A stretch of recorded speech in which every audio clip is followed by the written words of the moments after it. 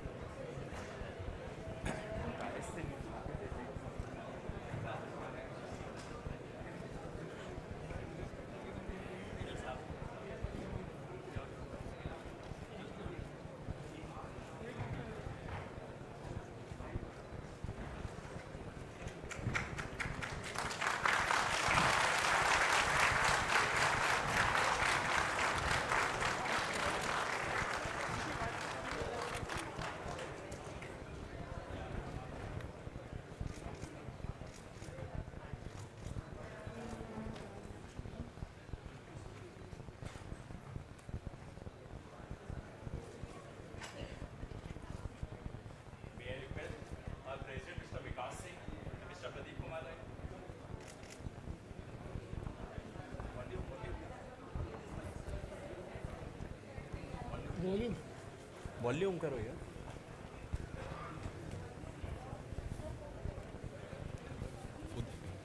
क्या करते नहीं मैं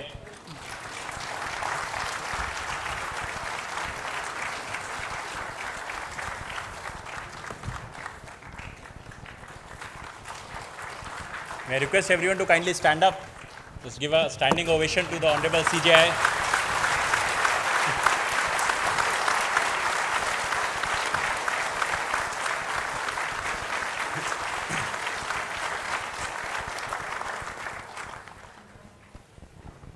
May I request Ms. Nandini Gupta, Member Executive SCBA, to kindly present a bouquet to Honorable Mr. Justice N.V. Ramana, Chief Justice of India.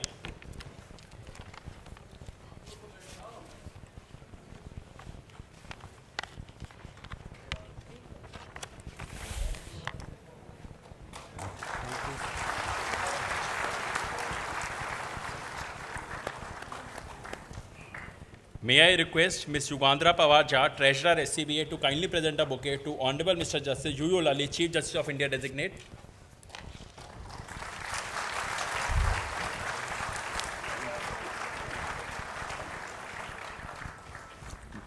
May I request Mr. Upendra Mishra, Member Executive SCBA, to kindly present a bouquet to Mr. Tushar Mehta, Learned Solicitor General of India.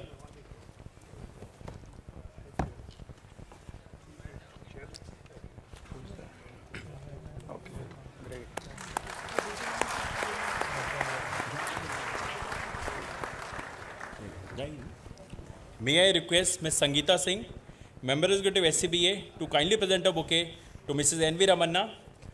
We are extremely thankful to you, ma'am, for accepting our invitation and gracing the occasion.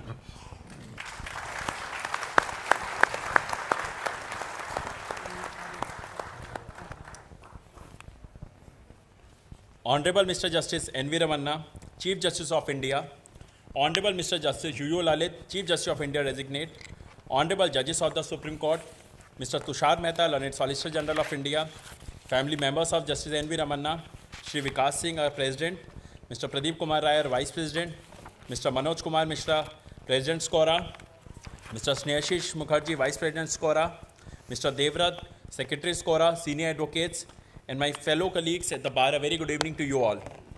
Today, we have gathered here to bid farewell to Honorable Mr. Justice N.V. Ramana, Chief Justice of India, and how popular he has been as a Chief Justice can be seen with the way the whole auditorium is full.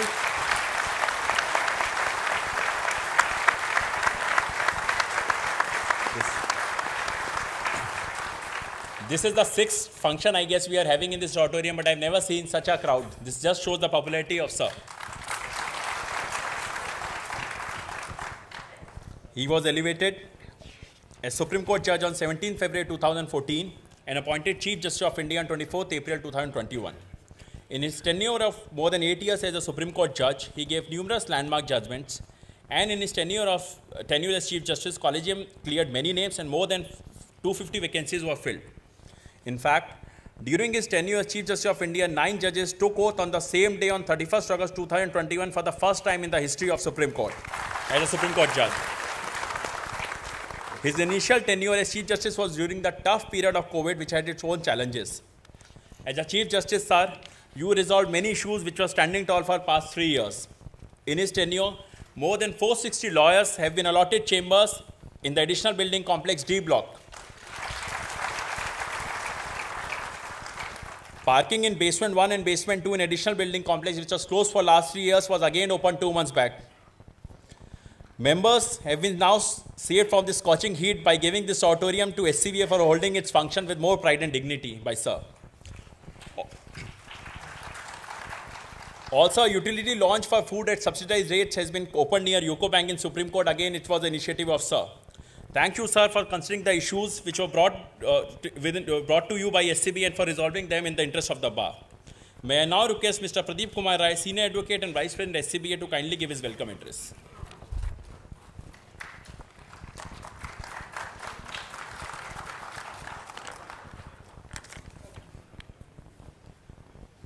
Honorable Justice N.V. Ramana, the Chief Justice of India, Honorable Justice Uday Umesh Lalit, the CJI Designate, Mr. Tushar Mehta, Solicitor General of India, Mr. Vikas Singh, President Supreme Court Bar Association, Rahul Kaushik, Secretary SCBA, Manoj Mishra, who is standing there, and Sonia Mathurji, I can see them standing.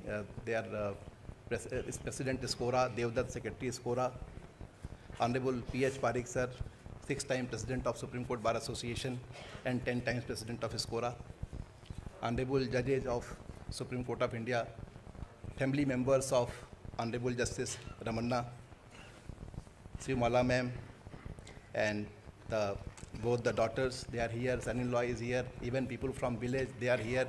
We all, the entire executive committee of SCBA, welcome you all here. Sir, the gathering and the crowd which we are observing here is not that only. The similar number is standing and waiting outside. That shows the popularity of Honorable Justice N.V. Ramana. Honorable Justice Ramana is son of the soil. He was farmer. Thereafter, he became journalist. And thereafter, he started practicing in local high court before the and CAT. One of his junior, he is here, Mr. Bithalla Nageshareshwar Rao, who was first junior of Sir, and when Sir was there, standing counsel of CAT, he got him appointed additional standing counsel. And when Sir was elevated as judge of the High Court in the year 2000, Lordship got him the standing counsel panel of Union of India. Almost all those lawyers and the judges from various high courts who are present here, that is a kind of a statement that how Lordship has actually functioned and taken care of their friends and the professionals and colleagues. Lordship, when joined Supreme Court as Judge of Supreme Court of India, he had one motto, and he said the opportunity to serve as a judge came with a tremendous responsibility. But I have never regretted a single day. It is definitely not a service, but a calling. When Lordship became Chief Justice of India, those days were very difficult. Entire nation was suffering with the COVID scare. Though our Bar Association members and everyone, they were working those days. And Rahul was those days Joint Secretary and Vikas Singh was President. But despite that, the environment was not good. Even people were not meeting each other. Everybody was in mask. Those days, Lordship helped at least several hundred advocates to get admitted in the hospital. Without even telling to anyone, he used to know that he comes to know that this lawyer or this family having some problem. He immediately calls the doctor or some hospital, and they were accommodated and treatment was provided to them. It's not an... Lordship has a great quality of making friends. Lordship has made around 21 Supreme Court judges from the day he joined the collegium, in which Honorable Justice Sanjeev Khanna, Justice B.R. Gavai, and Suryakant sir, they were also part of that. And thereafter, when Lordship became Chief Justice of India, he appointed 9 of them. Among all those appointees, 7 of them are going to become Chief Justice of India. As far as NALSA is concerned, when Lordship was chairman of NALSA, I requested that there are only few mediators in Supreme Court, and there should be more mediators, and they should get the training from the Supreme Court, MCPC. Lordship directed MCPC, and the file was also came to NALSA, and thereafter 250 mediators are now trained because of Lordship's effort. As far as Supreme Court Legal Services Authority is concerned, Honorable Justice Chandrachud on Constitution Day advised us that lawyers should provide pro bono services to the litigants, especially in the Supreme Court. I said that each and every lawyer in the Supreme Court bar, they all are willing to provide the services, and most of them have never charged a single penny from the SCLC. So that is also a kind of cooperation provided from the bar to the bench. Whatever demands be made to the Honorable Justice N.B. Ramana sir, each and every demand was taken as if he is demanding from the bench, and he tried to resolve each and every issue. He tried to do whatever was possible, and he extended all kind of support to each one of us. Even Rahul mentioned about the utility lounge, even this waiting area near the old, this other chamber block, the other side. And not only this, even canteen, other facilities, coolers, whatever was required, that was done. I recall the day when there was a function in the Bar Council. On that day, Honorable Justice Narasimha said that Justice N.B. Ramana is like Sachin Tendulkar.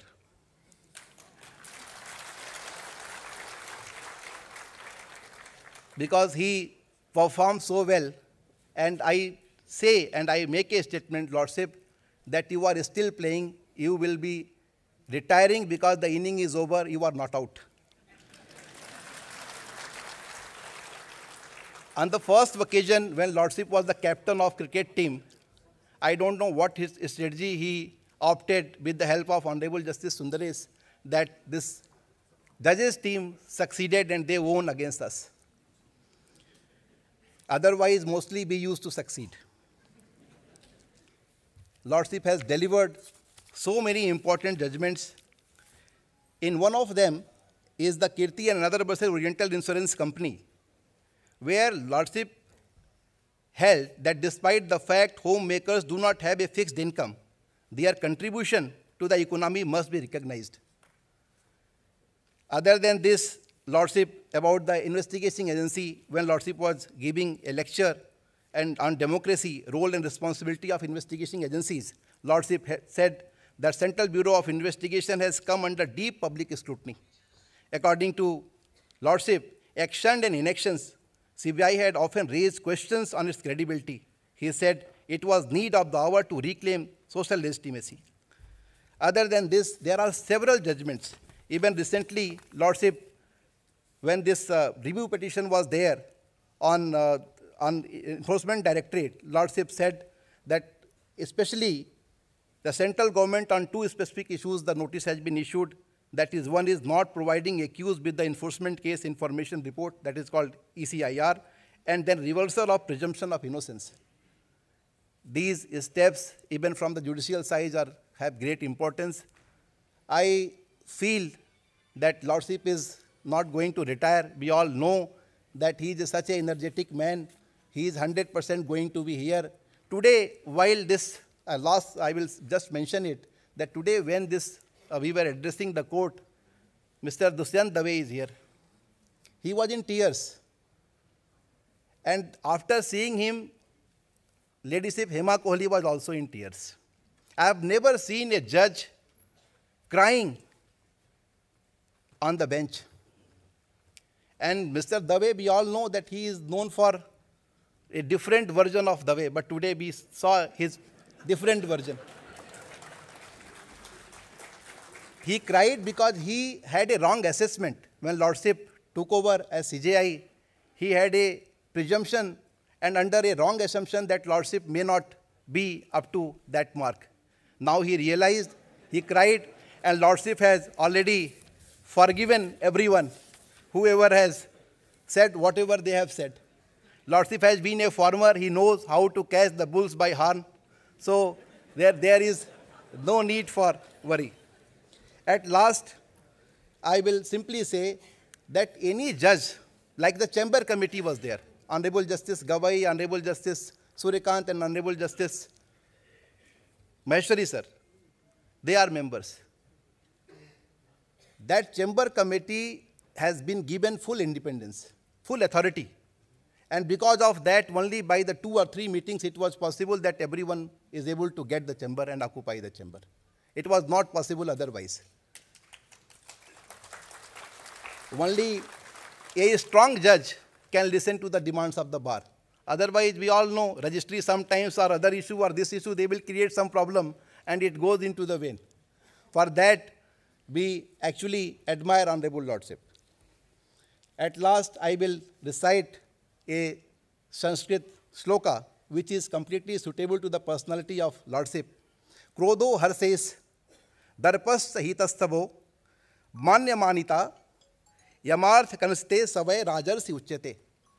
It means that person who overwhelms his anger, joy, sorrow, and pride, who has no false modesty, neither confusion nor vanity, who can always stay equanimous in mind, is undoubtedly a wise, deserving position of leadership.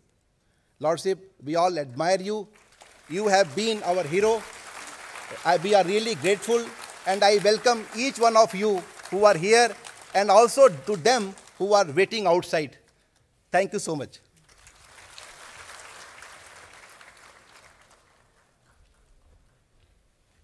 Thank you, Pradeep sir. May I now request Mr. Tushar Mehta, Learned Solicitor General of India, to kindly give his address.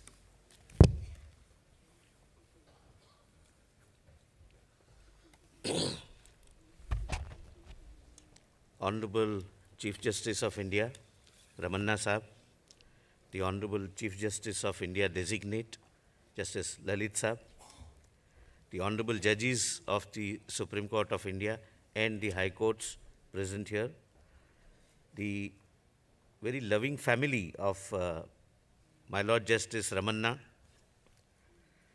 my dear friend Vikas Singh, my friend Pradeep Rai and Rahul Kaushik, my seniors sitting here, and my dear friends. Friends, it is said that a judge delivers judgments throughout his judicial career, and the bar delivers the judgment the day on which the judge retires.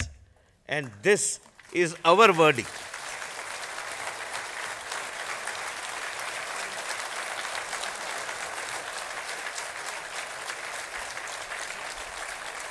Not a single chair vacant, people waiting outside, and that is the judgment of the bar. How popular and how lovingly, how popular you are and how lovingly your Lordship would be remembered. Possibly your family members may perhaps not be aware about the love and affection you are getting outside, namely the Supreme Court of India. Friends, there are three things which I can talk about as a law officer, which shows immense contribution of my Lord Justice Ramana. The first is the speed with which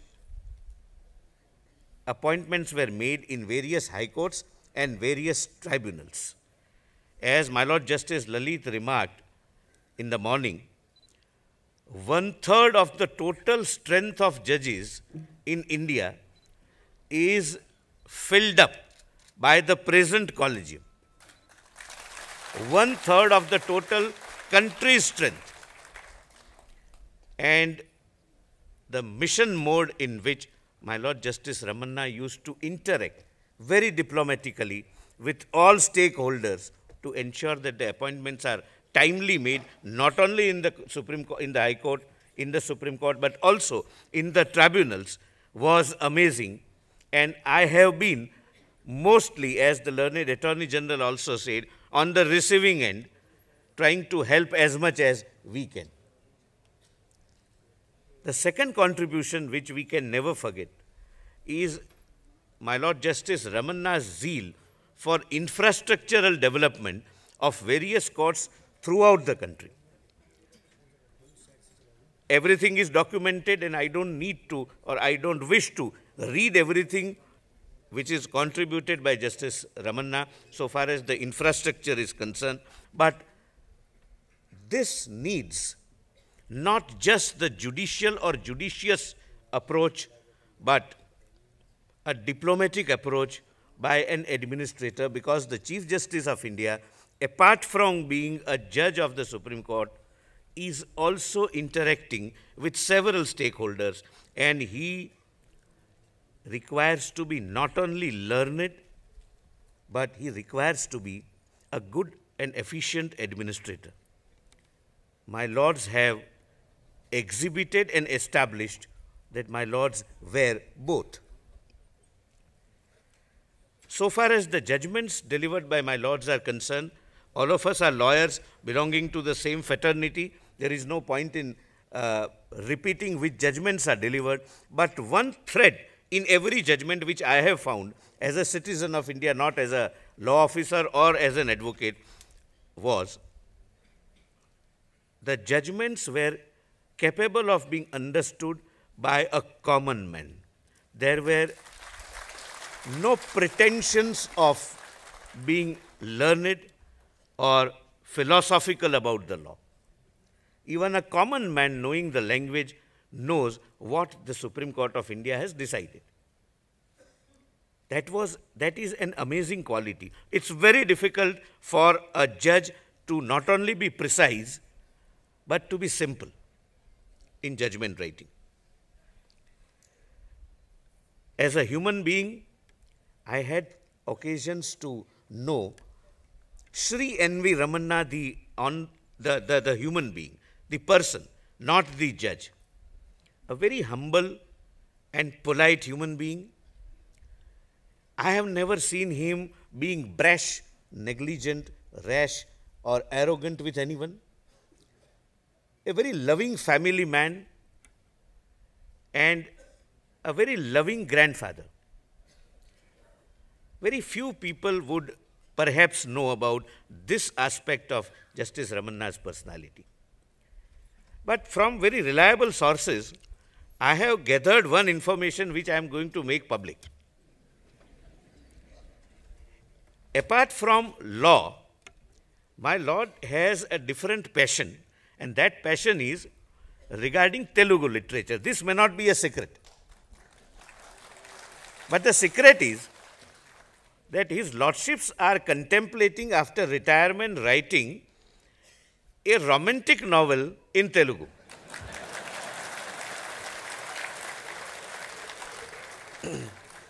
I have stopped my research at that. I did not go into the roots.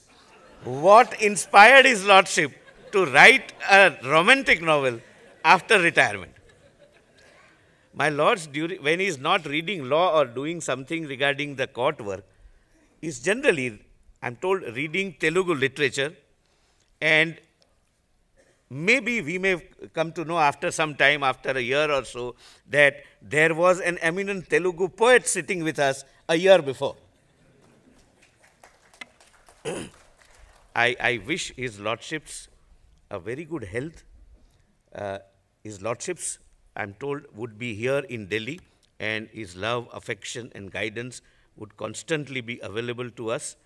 And we value whatever contributions your lordships have made, which is immense. And I wish his lordship good health, a very contented life, and a very satisfactory life with the family, because I'm sure he must have missed those opportunities, those moments to be with one's spouse, children, and grandchildren. My lords, on a Friday evening, the presence of lawyers in this number speaks itself. I have nothing more to add. Thank you so much.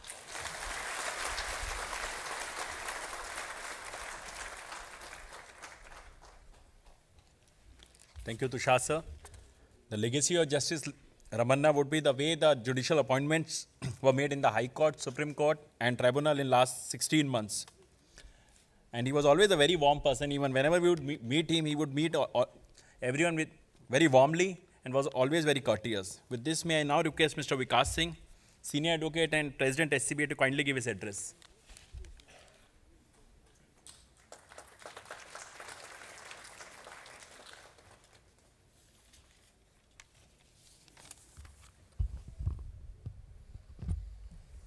My Lord the Chief Justice of India, Justice N.V. Ramana, Justice U.U. Lalit, Chief Justice of India Designate, Shri Tushar Mehta, Learned Solicitor General for India, Mr. Pradeep Rai, Vice President, Rahul Kaushik, Secretary, Honorable Judges of the Supreme Court present here, family members of Justice Ramana,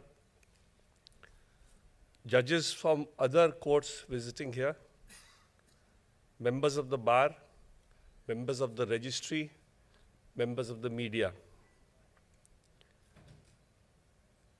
It is a very big moment in the sense that Justice Ramana gave a different perception to the judiciary in his entire tenure as Chief Justice of India. His tenure made it absolutely clear within the country as well as outside the country that the Indian judiciary is relevant, is vibrant, is alive to the rights of our people, is always there to uphold the Constitution and its values, and last but not the least, it is always there to protect the civil liberties of our people of this country. His tenure reflects that he really gave importance to the "We the People" written in our Constitution, because ultimately the Constitution was drafted as a document given by the people, it was for the people, and the judiciary is meant to always interpret it in such a manner that the people are always considered as first, and their liberties are also always kept as the most important.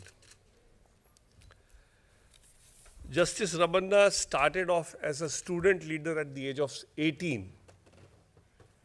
He was a journalist at the age of 22, became a lawyer at the age of 25.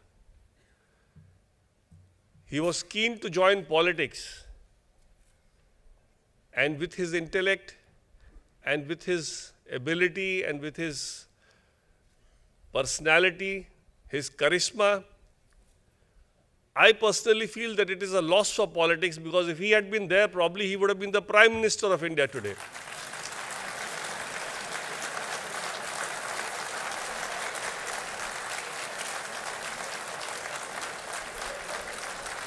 it is our good fortune. It is our good fortune that he chose to the legal profession, and this is the highest you can get here, and he got here. So, a great tribute to you, sir, for firstly taking the call of joining this profession and ending up being the head of this family, looking after this family, nurturing this family, and also ensuring that the country feels that the rule of law is supreme, that the Constitution is supreme. Sir is a God-fearing person. He's a devotee of Balaji, devotee of Shirdi Sai Baba. I remember whenever I used to go to Balaji and give my hair, he used to immediately say, "This is obviously Balaji. You should have told me. I would have arranged for your darshan." And it was so humbling to even hear this from him. That is the kind of connect he has maintained with all of us. Sir has done a great work in promoting the alternative dispute resolution in this country. He, with the help of Justice Hima Kohli in Telangana, could set up this International Arbitration and Mediation Center, which is a world-class facility. And the vision is that, that today when Singapore and London and Paris are considered to be the arbitration hubs of the world, we should bring the India into the same map where India is also considered as one of the preferred destinations for arbitration.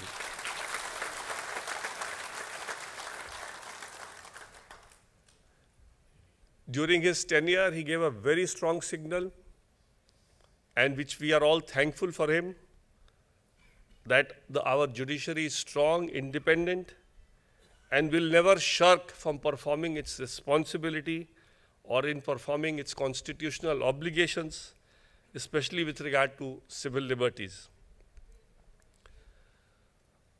I don't want to dwell on his cases because his cases are so many that I'll probably end up the whole evening doing that. But one case in particular which I'm really moved by is the one which he dealt very recently, where I had the privilege of appearing in front of him, was the matter of freebies by political parties. The problem which Honorable Justice Ramana and the bench were grappling were how to give a judicial boundary to a purely political act.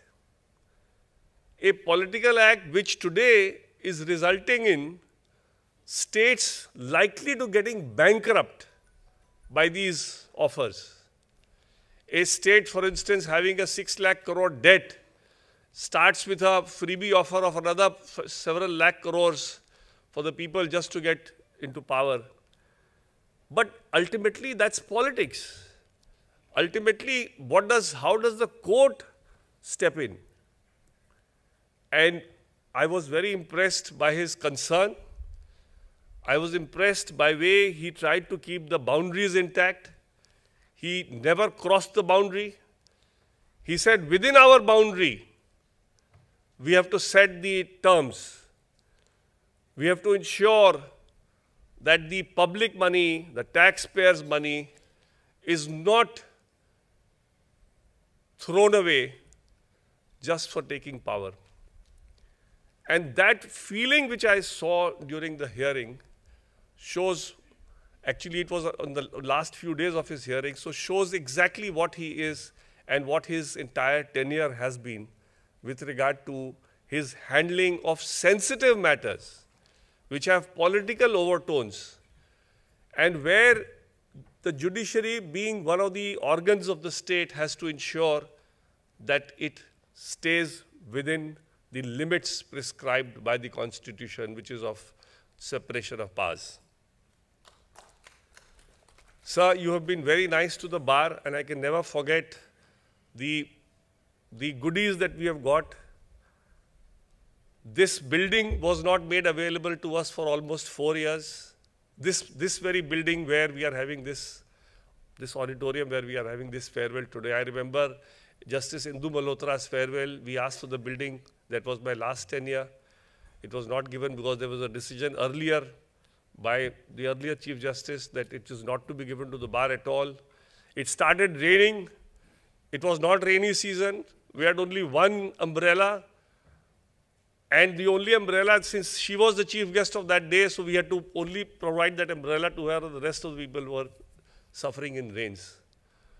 So, sir, you understood that we are a part of the institution. We are equal stakeholders in this institution. And with that objective, we requested you, sir, that this is, if denying us this facility is actually only lip service when you say that we are equal stakeholders of this institution. And in your tenure, we got this facility, five, six judges have retired and we've had functions here.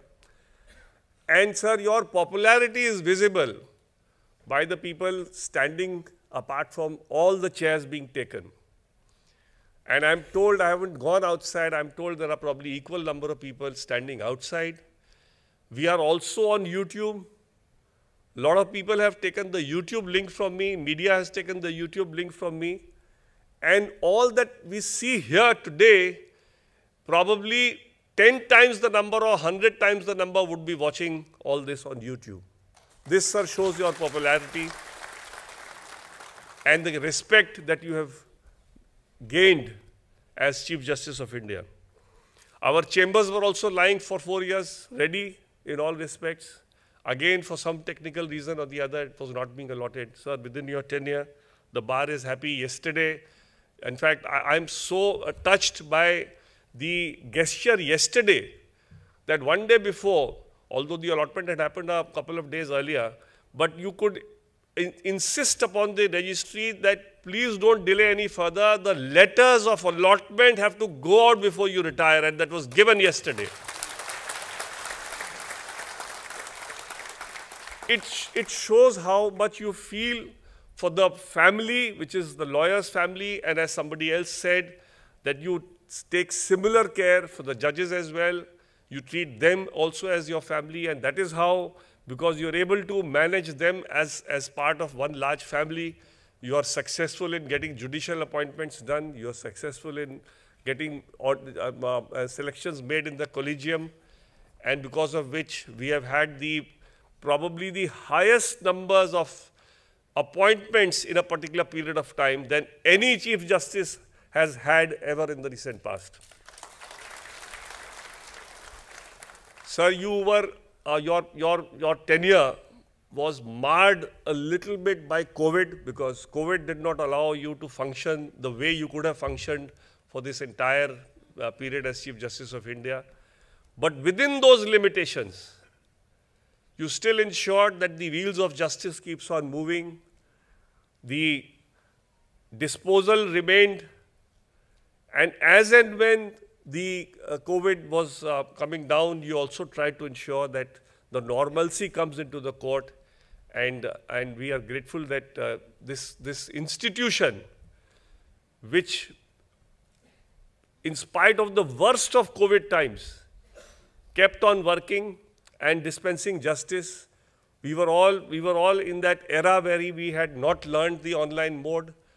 We had not been brought up in the online mode. We all learned the online platform. We all understood how it works. And because of this, justice delivery continuing even during COVID time. But I'm sure if you had a tenure when COVID was not have been there, a lot more could have been done for the institution. Justice Ramana's love for mother literature, just now Mr. Tushar Mehta has already said. Of course, I didn't know about his idea of this romantic novel. I'll also now do my research to find out what is the inspiration for that romantic novel. I'm sure it will be his wife, but still, I would still like to do my research. Justice Ramana is passionate about Carnatic music. Justice Ramana's wife, Srimati Shivmala, has been a great support for him. And it is something which is very common, that behind every successful man there is women, and obviously it is Srimati Shivmala. Thank you, madam, for coming here. and gracing this occasion. He also has two daughters, NV Tanuja and NV Bhuvana, who are also here with us. And we wish both of you a very good, prosperous life. And I'm sure with your father retiring, you'll be able to take care of him now and ensure that he gets all that he has missed in his busy tenure as a judge and then as a Chief Justice of India. I once again wish Justice Ramana a very good, happy, healthy, and prosperous life. And I'm sure it's just a new innings which he's starting. And this new innings will give him more fulfillment and more satisfaction. Thank you.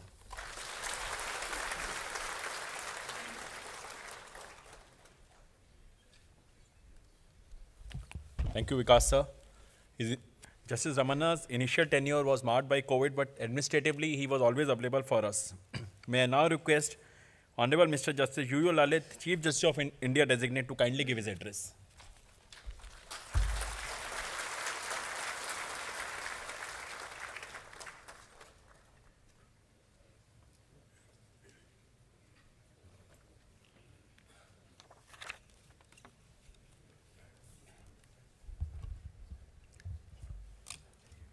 Honorable Justice N.V. Ramana, Chief Justice of India, Mrs.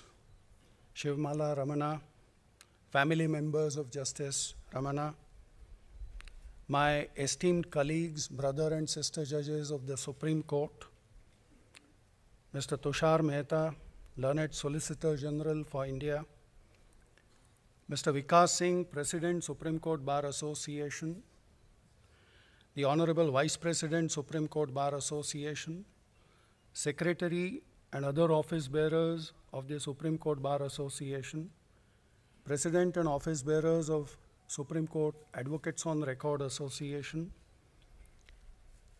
some of the honorable judges of High Court who are present today, learned senior advocates of the court who are present today, junior advocates, members of the registry, members of print and electronic media, ladies and gentlemen. It's a tough time for somebody like me. Look at the popularity of my predecessor.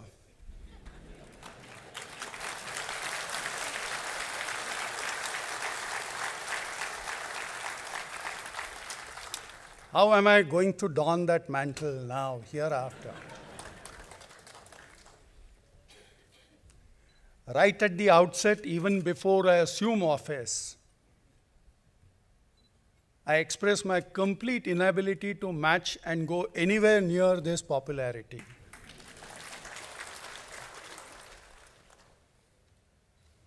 The achievements of Justice Ramana are well known, have been actually placed before you. It was very heartening and very emotional to see some of the speeches which were given in the morning in court number 1.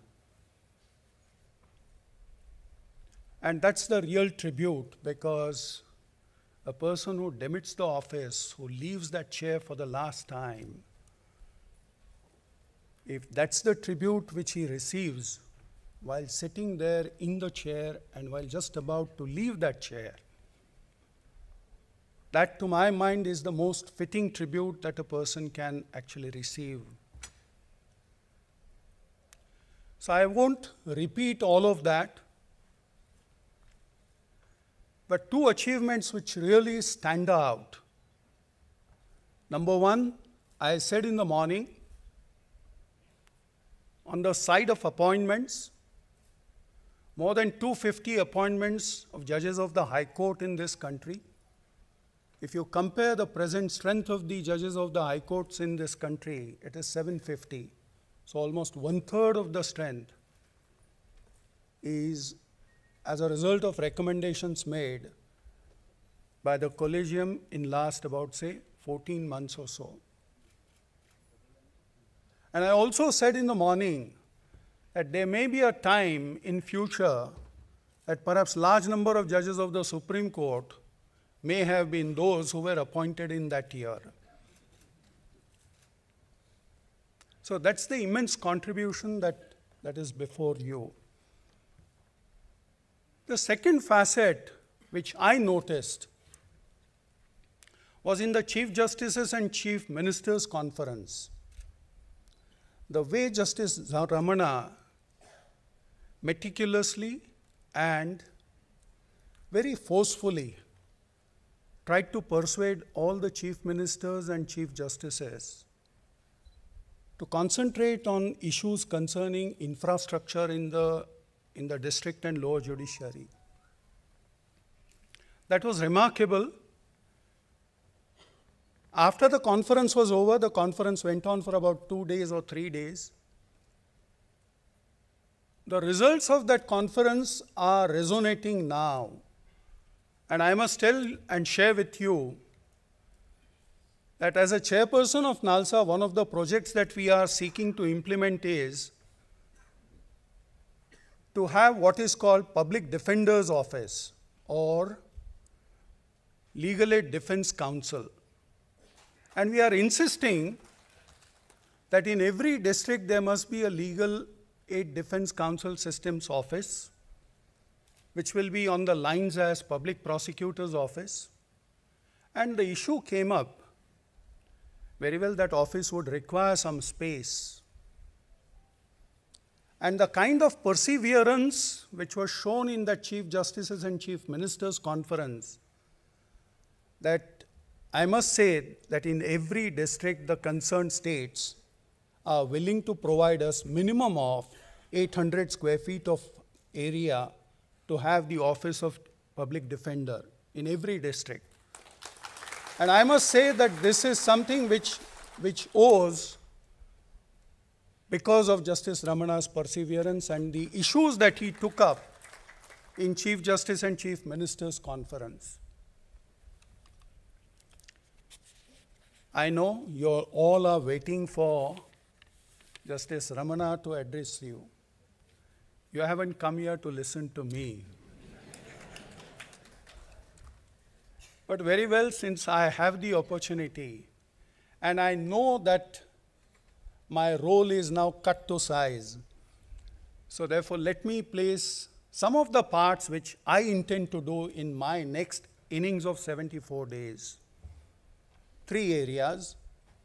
I had a word with the office bearers of Supreme Court Bar Association and Supreme Court Advocates on Record Association earlier in the part of the day.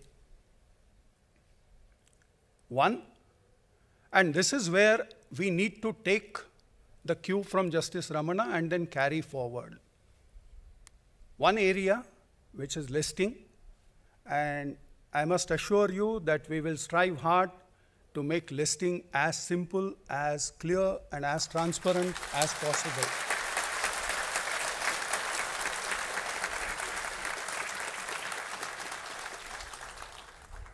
Number 2,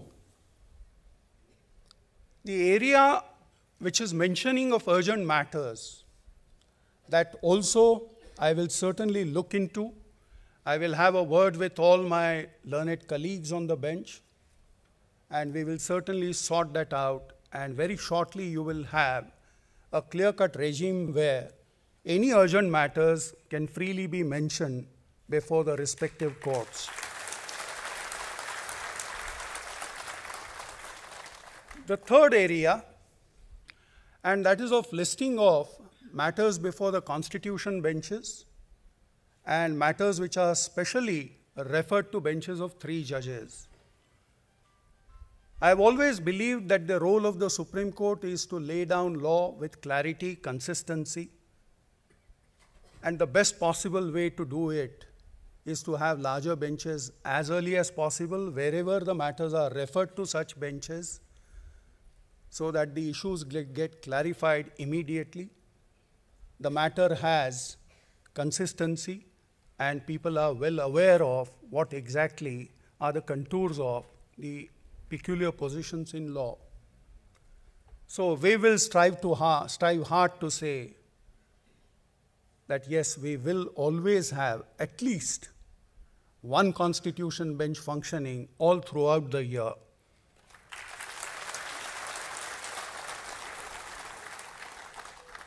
Friends, beyond that, I can't say anything more at this stage. Very well, all of you are waiting for Justice Ramana to address you. Thank you so much. Thank you.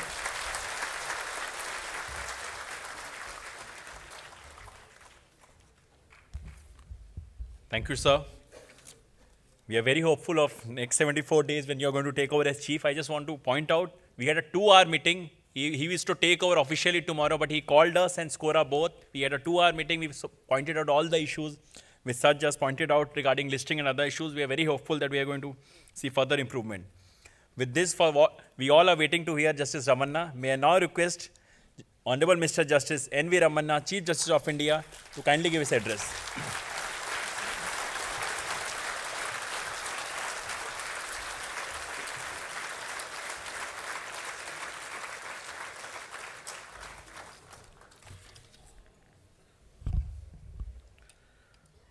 Honorable Justice Uday Umesh Lalit, Chief Justice of India designate, my brother and sister judges of the Supreme Court of India, Sri Tushar Mehta, Solicitor General of India, Sri Vikas Singh, President and office bearers and the members of the Supreme Court Bar Association, Sri Pradeep Kumar Rai, Vice President, Sri Manoj Kumar Mishra, President and office bearers of the members of the Supreme Court Advocate on Records Association, law officers, senior advocates, and members of the bar, other distinguished guests, media persons, and ladies and gentlemen.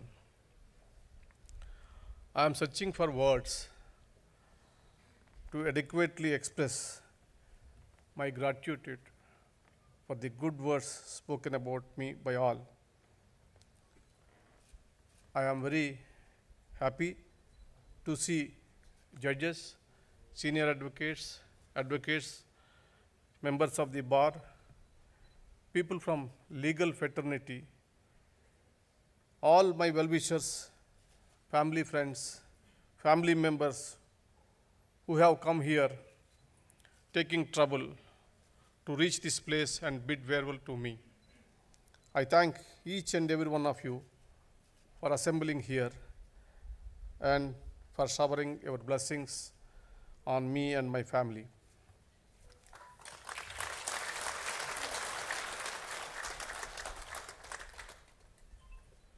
You all know where I started. My life's journey began in a remote village called Ponnavaram in Krishna district of Andhra Pradesh, where electricity, roads, and basic amenities were not available. First time I saw electricity when I was 12 years old. I learned the alphabets of English around the same time. We used to reach school by walking on muddy roads, across the fields and crossing the streams. With a lot of struggle and hard work, I have come up in life. For this, I thank first my gurus, that is my parents and the teachers in various government schools. I am indebted to all my teachers, lecturers, because the essence of education that they had given to me was helpful not only for the purpose of acquiring academic knowledge, but also helped in providing necessary moral strength and courage to face any calamity in life. This arduous journey finally brought me to Delhi. This long journey marked by many experiences, most of which are sour rather than sweet. As the young age of 17 years, I could lead a trade union around 10,000 workers.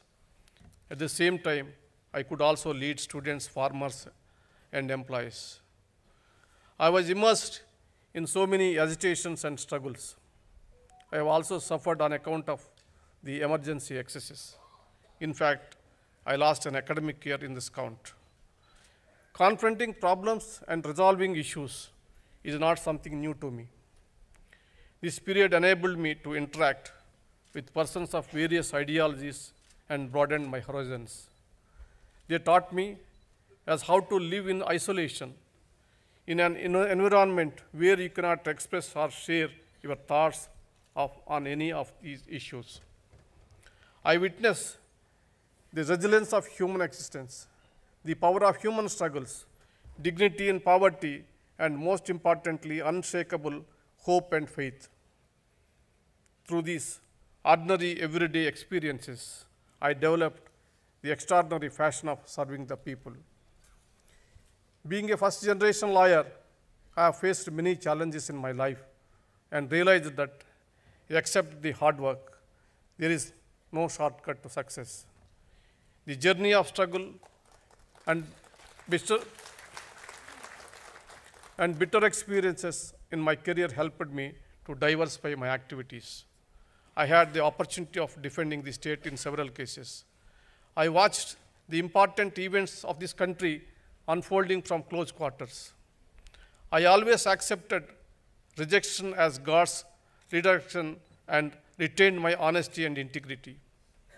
I want every advocate to remember that sometimes life scares you and beats up you, but there is a day when you realize that you are not just a survivor, you are a warrior.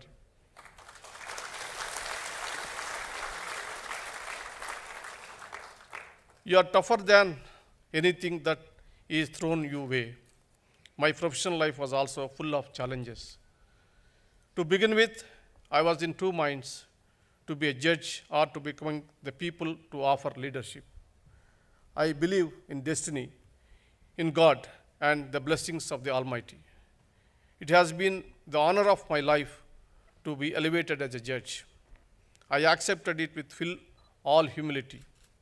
I always remembered myself while functioning as a judge on my privileged obligation to discharge services to this great society. Once I became a judge, I gave my heart and mind to it. From the date I joined bench, I reached the highest possible position in the judiciary. I have subjected to conspiratorial scrutinies. My family and I suffered in silence. But ultimately, the truth will always prevail. Satyameva Jayate.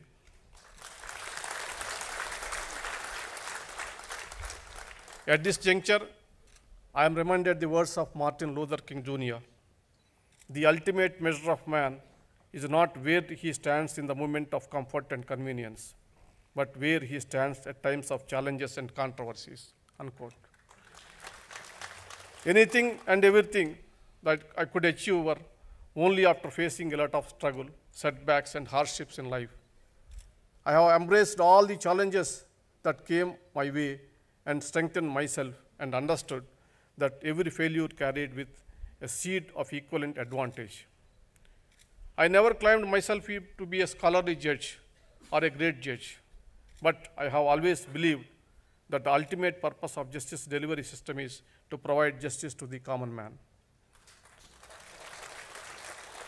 I have elaborated in my career earlier speeches as how difficult the life of a judge is. Your health also gets ruined in the process. Only judges and lawyers understand this aspect of judges' life. It is for you people, lawyers particularly, to explain to the people of hard work involved in a judge's life. Now coming back to the jurisprudence. In the last 75 years of our jurisprudence have evolved considerably. Our judiciary is not defined by a single order or decision. Yes, at times it fell short of people's expectations, but most of times it has championed the cause of the people. It is widely predicted that the A.K. Gopalan case, the due process of law was history. But this court in case of Maneka Gandhi restored what was taken away earlier. Similarly, ADM Jabalpur was seen as a death knell on personal liberty. Subsequently, the error was stood rectified by 9 judges bench in K.S. Puttaswamy. This institution never hesitated to remedy itself. Your hope upon the institution cannot be so weak that it is shattered with one perceived unfair judgment. When it comes to an individual judge, the expectations are very high. In the game of cricket, the player is expected to hit every ball for a six. After all, everyone loves to hit six, and win accolades for himself and the team.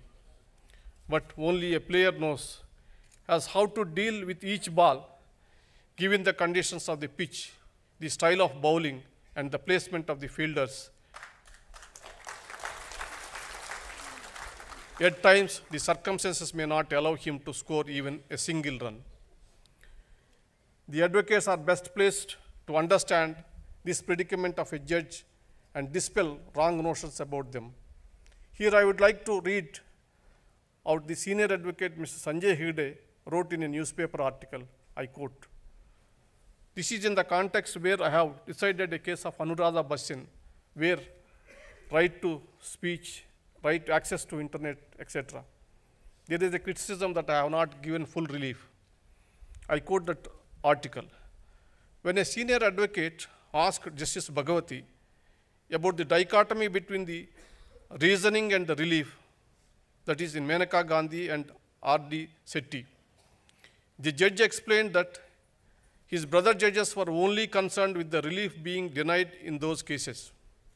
As long as Justice Bhagwati followed their lead on the relief, he got to write the judgment and lay down doctrine of law that continued to operate deep into the future. Every lawyer who today wins on the basis of R.D. Sethi and Maneka Gandhi judgments owes his victories in no small measure to Bhagwati's foresight, unquote. In earlier days, the bar used to play a proactive role in the resistance. The members of the bar used to willingly associate themselves with various social causes. It is the legal battles initiated by Bar Association that have led to progressive interpretation of the Constitution. It is in this spirit that bar must work to strengthen democracy. One aspect that I want to bring to your notice is my choice of traveling across the country almost every weekend to speak to the public through various events. The popular perception is that the Indian judiciary was alien and quite distant to the general public. There are also still millions of suppressed people who need judicial help, who are apprehensive to approach the judiciary in times of need. My experience so far has convinced that in spite of fulfilling its constitutional mandate, the judiciary does not find adequate reflections in the media, thereby depriving the people of knowledge about the courts and the Constitution. I felt it was my constitutional duty to dispel these notions and bring the court closer to the people by way of generating awareness and building confidence among the people about the judiciary. From what I get to hear from the common people during my visits, I am happy to note that people are able to engage with me on my subject in their language. I have actively tried to promote a sense of belongingness of the people with the system. My constant endeavor was to make the people aware, not just about their rights and obligations, but also about the constitutional scheme and democratic values and the institutions. My sincere efforts was to initiate a dialogue. As a part of my public speaking engagements, I have focused on certain subjects of institutional importance. The focal point of any justice delivery system is the litigant, the justice seeker.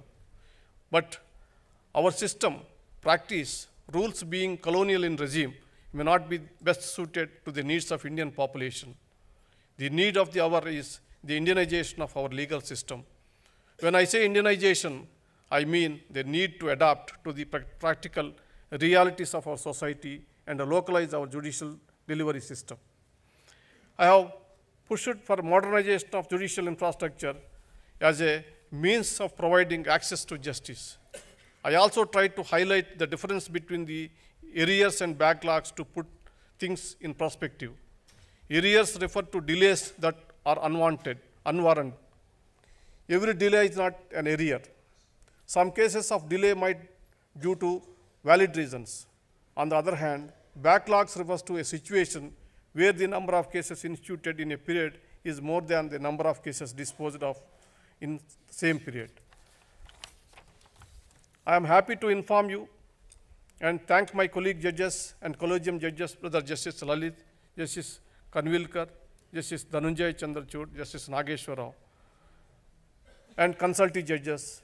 In the last 16 months, we could appoint 11 judges to the apex court and 255 recommendations for various high courts. Now already 224 are appointed. And this amounts to nearly 20% of the total sanction strength of the high court. Due to our concerted efforts, we could make considerable progress in appointing more number of women judges and promoting social diversity on benches. We got 15 new chief justices of various high courts during the same period. This process is a reflection of the coherence and determination of the judges to strengthen our institution to further the goal of justice. These are the issues that I tried to do my best to solve. However, I acknowledge there are many other issues that the system is facing and it needs scientific assessment.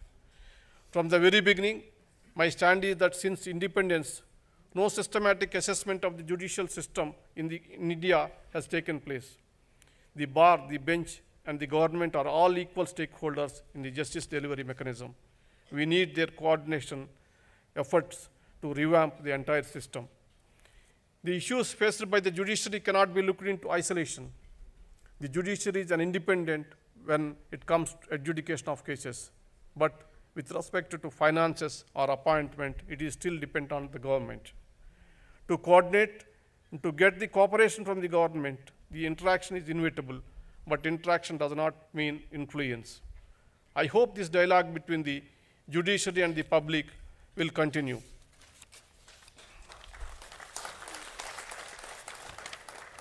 I am devoting my office with utmost contentment. When you ultimately judge me as a judge, I would like to say that I may be judged as a very ordinary judge, but one who greatly relished and enjoyed the job. I may be judged as one who meticulously followed the rules of the game and did not trespass into province's providence. More particularly, as one who recognized preliminarily the moral power of a judge. I may be remembered as a judge who heard the senior and junior alike.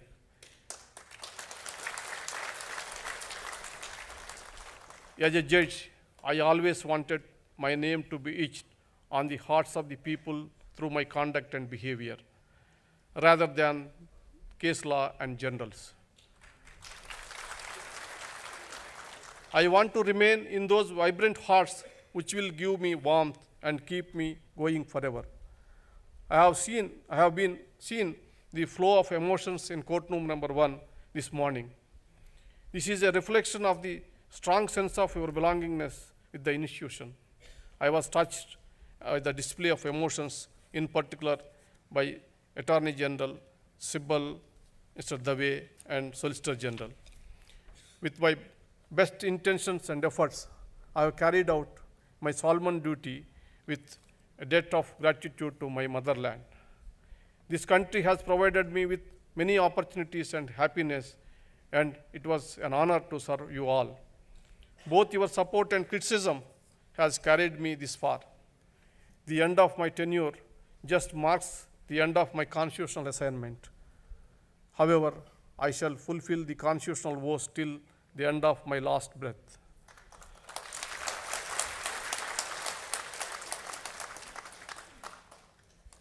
I did my best, whatever I can. It is with the cooperation of all my brother and sister judges. Credit goes to everyone. I never miss an opportunity to quote the famous Telugu poet Mahakavi Gurajada. Desamante matti kadoi, desamante manushloi. Gurajada gave a universal definition to the concept of nation. He said, a nation is not merely a territory. A nation is essentially its people. Only when people progress, the nation progress. Swanta labam konta manukoni poruguvariki todupadavai. Gurajada went on to urge people to raise above one's own interest and to extend a helping hand to those in need. If we put this principle in practice, we will soon start seeing a better world free of conflicts and violence. It is towards establishing such a progressive world that we collectively need to endeavor as a global citizens. Enlightened citizens and as the most important stakeholders of our judicial system, I urge upon you all to think about the society, the nation, that is the people. It is the universal brotherhood that will bridge the gap. Before I conclude, I would like to place on record my sincere thanks to all my colleagues on the bench. I congratulate first my brother, Justice Lalit, Chief Justice of India designate, who is going to take over tomorrow.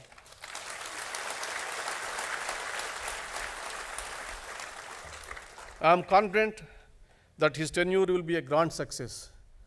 I request all of you to extend fullest support and cooperation to my brother Justice Lalit. He has already proved his leadership while he is the chairperson of NALSA. I had no doubt that his focus and priority will definitely take care of the institution. I had the privilege of being guided by the learned Attorney General Sri K.K. Venugopal, the Bhishma Pitamaha of the Indian legal fraternity. I also thank the Solicitor General of Sri Tushar Mehta for his active assistance to the court. On a personal level, he is a good human being. He comes forward readily to help anyone in need.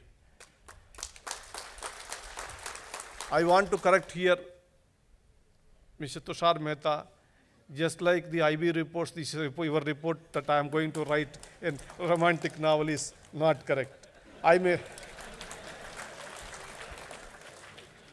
write some books on literature. I may write some books about the historical events which has taken place while I was in as an advocate and all that.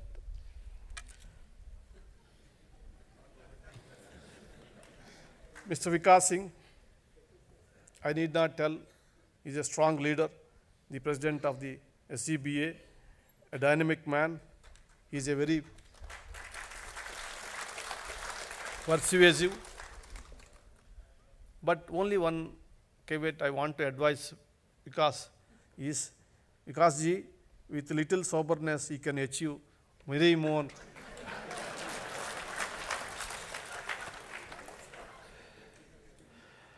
I would like to sincerely thank the Secretary Generals, the registrars of the entire register of the Supreme Court. My personal residential staff has worked with me for a long time. I thank them all for their constant dedication and hard work. The media has been extremely cooperative in disseminating the information about the judiciary. You share the equal burden of dispelling myths and notions. I thank you for being an active partner in this collaborative project of strengthening the judiciary. I thank each one of the journalists who have been covering the proceedings of the Supreme Court diligently, efficiently, and instantly. My journey so far has been made possible due to innumerable sacrifices made by my revered parents, Ganapati Rao and Sarojini Devi. And my two elder sisters, Prabhanjani and Vani. My wife, Sivamala, stood me like a rock through thick and thin. She has been my equal partner in all my struggles and successes. I am blessed with two loving daughters, Dr. Sri Bhuvana and Sri Tanuja, who continue to cheer my life. Now, my family also includes Ritesh and Trilok, my son-in-laws, and with three grandchildren, Sriya and Sri Nitya and Sri Virat. I do not have to worry about my post-retirement phase. They will take care of me. With these words, I must thank one of all of you, my friends, my childhood friends, and my relatives. Some judges, lawyers came across all the way from remote places from Andhra Pradesh, Telangana, and all that.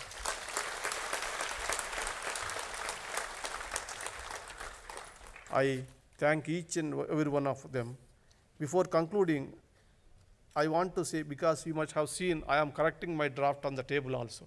Because after going back today morning court, I started dictating this note. So I could not properly place some of the things. It's my favorite quote, but I want to tell you. This is a English politician said it.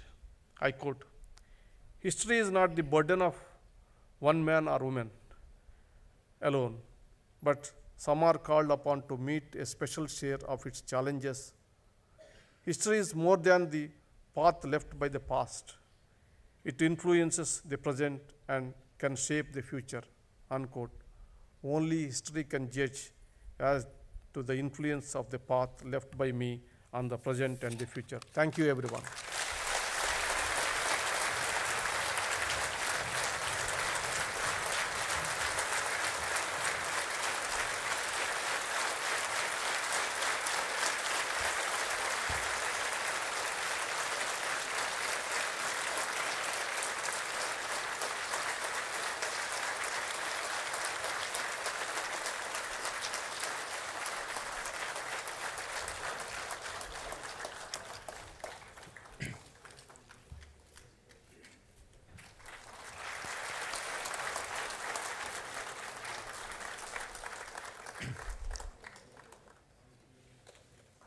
Thank you, sir. I have no words to say when I see the standing ovation and the love which sir is receiving. You spoke from the heart, sir.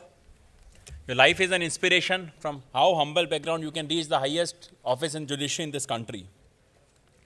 A life of a Supreme Court judge is not easy.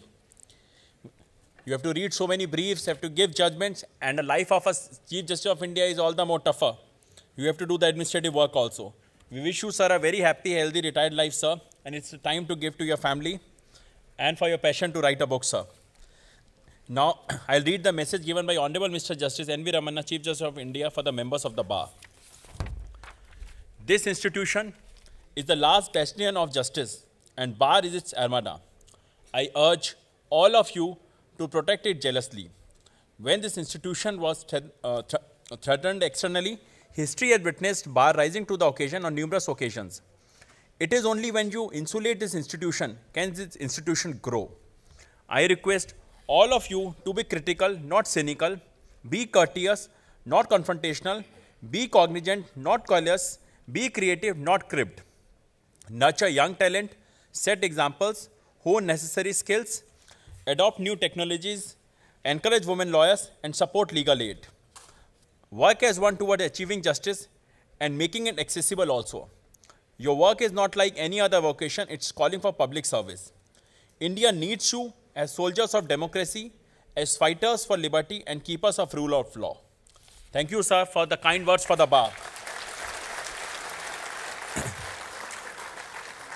May I now request Mr. Vikas Singh, President SCBA, and Mr. Pradeep Rai, Vice President SCBA, to kindly present a memento on behalf of SCBA to Honorable Mr. Justice N.V. Ramana, Chief Justice of India.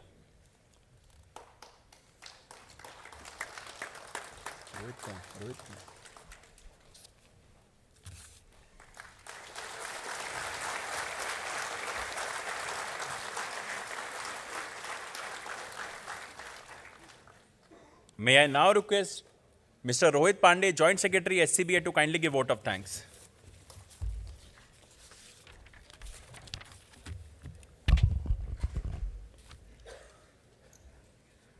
Thank you, Rahul ji. First of all, Ramna sir, आपको सादर प्रणाम। हम लोग आपको भूल नहीं पाएंगे।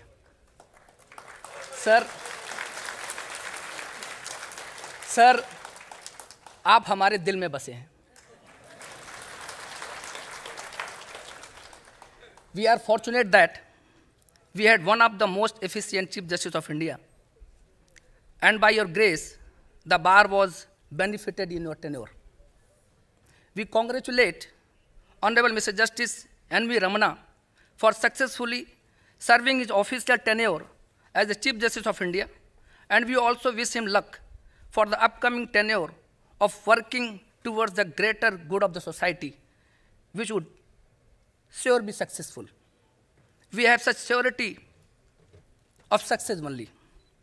As Ramana sir has been principal person not only on the chair, but even off the chair. He has attended the grievance of the bar effectively and has always acted as a strong link between bar and bench. Sir, your decisions in the interest of bar will never be forgotten.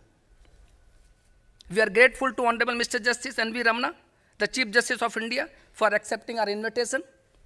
We are grateful to family members of Honorable Mr. Justice N.V. Ramana, the Chief Justice of India, for accepting our invitation for gracing the occasion. We are also extremely grateful to Honorable Mr. Justice U. Lalit, Honorable the Chief Justice of India designate, for accepting our invitation to preside over this function.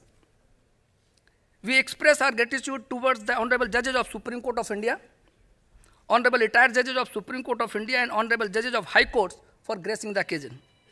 We wish to thank Mr. Tushar Mehta, learned Solicitor General of India, learned law officers, senior advocates, senior members of the bar for their gracious presence, Mr. Manoj Mishra, President Skora, Mr. Snehasis Mukherjee, Vice President Skora, Mr. Devra, Secretary Skora, Mr. Virender Kumar Vansal, learned Secretary General, Mr. Rajesh Goyal, and other registrars of the Supreme Court, press, electronic media persons, and other distinguished guests, honorable members of the bar, for gracing the occasion.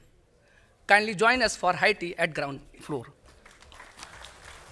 May I request the executive committee members of SCBA to kindly come a group photograph on the stage?